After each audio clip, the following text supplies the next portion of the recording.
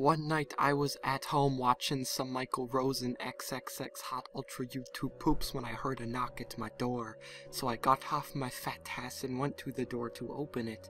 When I got there, no one was there. I was spooked and I started to cry thinking it was Patrick's coming to rape me again. But when I closed the door I heard in a weedy little voice, "Where's Harry bro, you slimy prick?" I turned around and no one was there. I went back upstairs and saw a figure masturbating on my bed, and it was Michael Rosen. I was spooked solid and ran out of my house and went into a dark alley. I thought it would be safe, but I was wrong. Michael Rosen was there looking at me with pedo smile, and then he started to sing a super erotic song that got me a long penis. I don't pee on the baby. I don't put confetti in your titties.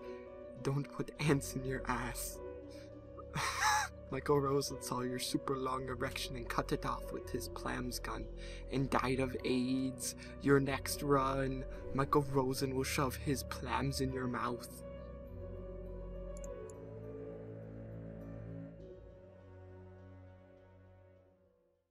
My mum said to me and my brother, "Tidy your room." So we go, "No." Then she said, "Eat shit." It was then me and my brother ran her over with the car. That's a shame.